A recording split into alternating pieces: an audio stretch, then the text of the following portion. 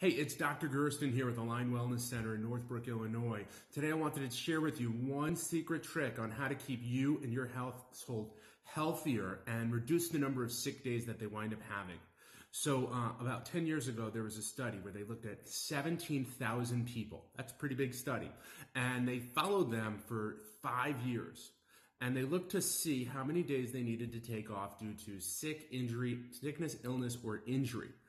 What they found after 2 years, that one of the groups within this subpopulation had been under regular chiropractic care. And that group wound up needing 98% less sick days from school, work, and life.